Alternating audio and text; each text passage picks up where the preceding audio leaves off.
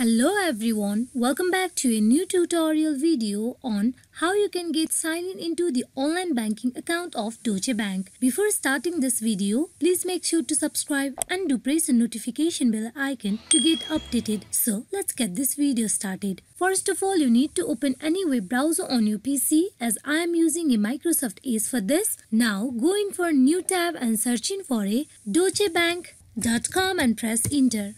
At very first, you can see many options. You need to click on private clients.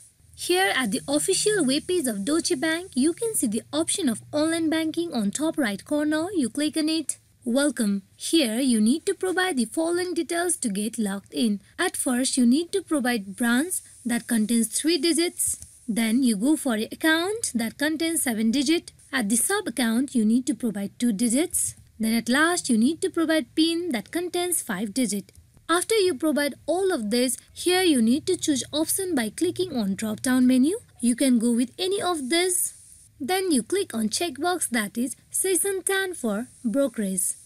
After you fill up all the details, you need to click on the execute login where you will get logged in into the online banking account of Deutsche Bank. Hope this video is fruitful for you all on how you can get logged in into the online banking account of Deutsche Bank. Thank you.